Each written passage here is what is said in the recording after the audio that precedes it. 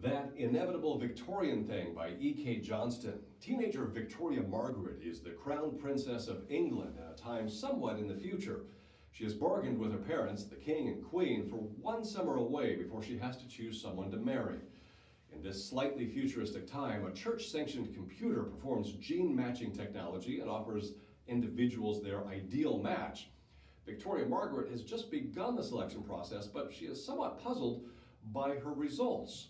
She opts to spend her summer away in Toronto posing as a commoner. She stays with family friends who can protect her secret identity as the crown princess. There, in Toronto, she attends a number of coming-out balls with her new friend, Helena. August is Helena's best friend, and even though the two plan to marry, Helena and Victoria Margaret secretly began talking to suitors online. Then August gets in over his head at his family business where he is the heir apparent to a shipping fortune. This causes significant trouble and unexpected trouble for all three characters, and the resolution is both unexpected and compassionate. That Inevitable Victorian Thing is a highly original story that is both charming and captivating. It's about hidden identities and family commitments. I've not read anything else quite like it, and I rather enjoyed it.